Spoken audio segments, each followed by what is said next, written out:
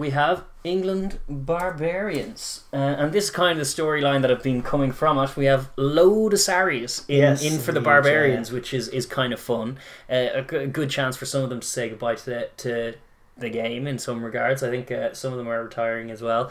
But yeah, it's always a fun game. The Quilter Cup, as I just learned it is called. I didn't know it was called that. I vaguely knew that. You see that pop up every year. It's all these sides get I feel bitter as an Irish fan because every other side seems to get a trophy for every game they win. Yeah, they have a trophy cabinet filled. It's like, oh yeah, this trophy is the time we beat Wales in 2016. Oh, that's our Fiji trophy. We get a trophy every time we beat Fiji. What? Yeah. But yeah, England, they like to pack their trophy cabinet full of one-off wins. Yes, so good luck to them. Fair enough. Yeah, but it's going to take place on Sunday, I believe. Sunday, yes. Yeah, I'm just going to find it here.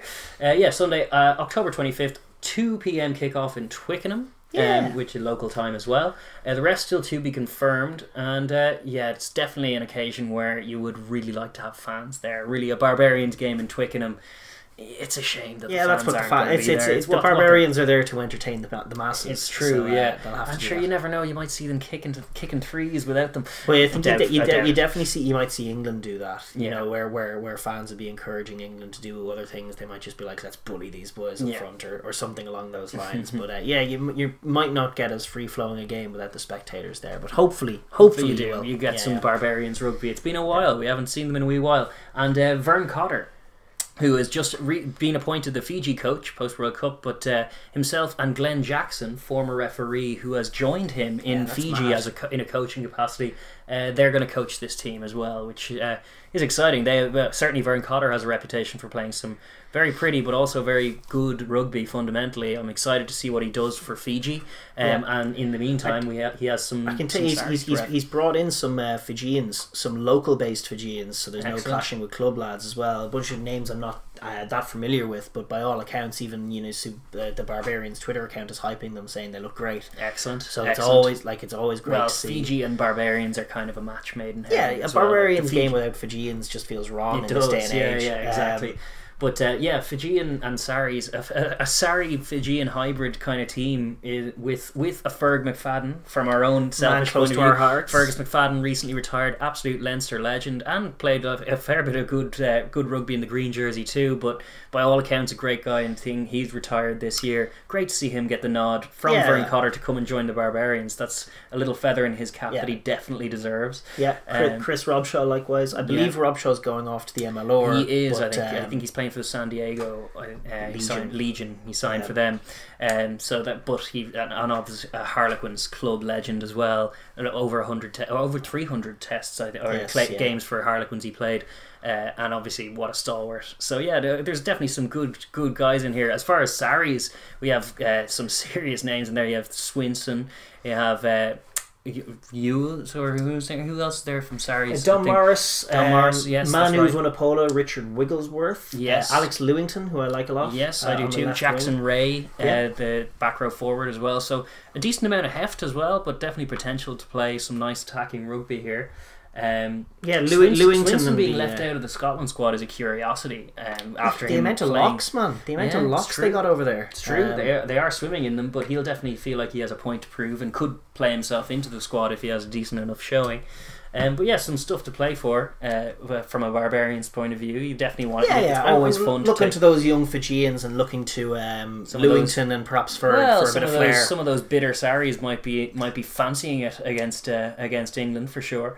Yeah, no question. But it's an exciting game from the Barbarians' point of view, and if their object is to come out and try and put some stuff together and attack and be creative. Yeah, and it's always a show when they play. So very much looking forward to seeing what variation they will do on the goofy tap and go penalty that the Barbarians often bring to Twickenham. The wall or some such thing. Always good fun. The wall is dust, man. It'll never work again. No, I know, but it's still nice to see Barbarians try it. Yes, because even in its failure, it can be an amusing picture. It can, for sure.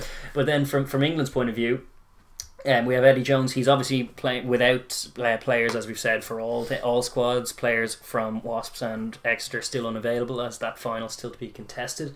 But a few points of contention here. Ben Spencer, who had moved from Sarries to Bath and is arguably the best scrum half in England. I was just going to say arguably the best scrum half in Europe. Apart from Dupont, he probably is the best squad in Europe, scrum half in Europe. Very strange left out decision. of the squad. Seems to be another guy that Eddie Jones just doesn't rate for some reason. So he is left out of the squad in favour of a few others. Hines and Ben Youngs and a new lad of some kind. Curious decision Mitchell making in that one. Mitchell, that's right, Northampton lad.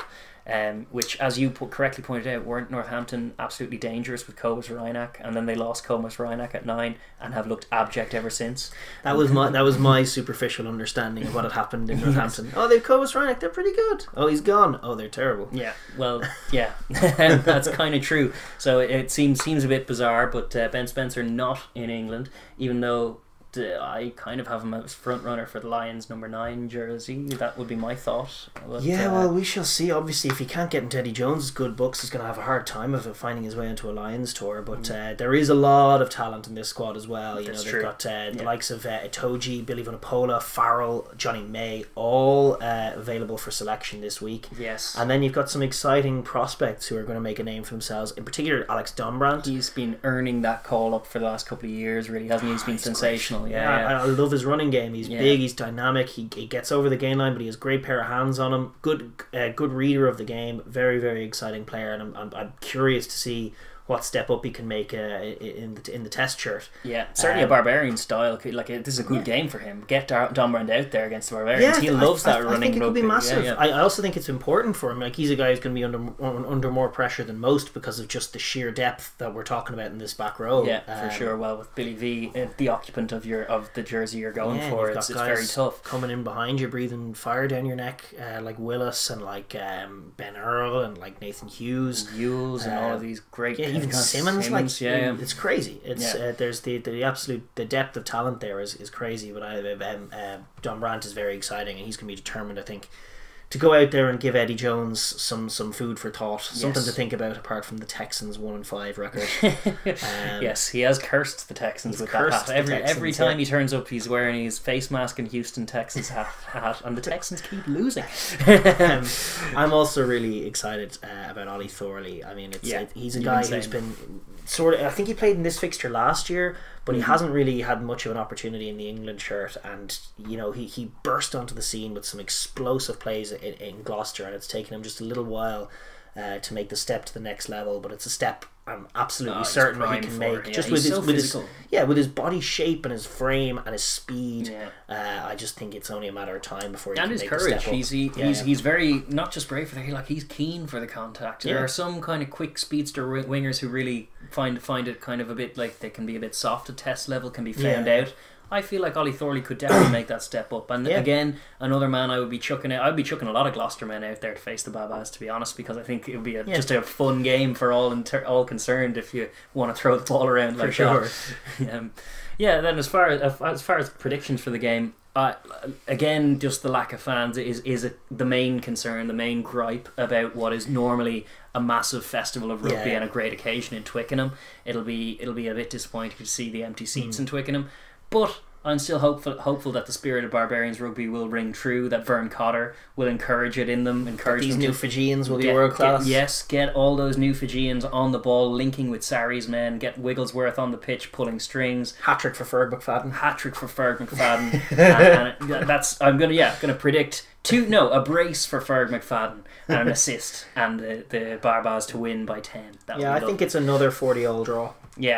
Yeah, well, that could be as good. No, I don't think so. I think England by I think you're probably right. Something similar. 10 points, 15 points. It's not that important. Probably right. It's not that the result isn't important. It's more about we're going to get an insight into what Vern Cotter's Fiji perhaps a little bit will look like. We're going to get to see some new Fijian talent. We're going to get an insight into whether the likes of Dombrandt and Thorley can make the step up to test level as well. So it's fun in that regard, and it's just going to be a spectacle. So it's not really about the result. It's just about the participation this game. Participation trophies for all. Yeah, everybody wins. 40-all draw. I'm changing my prediction again. 40-all draw.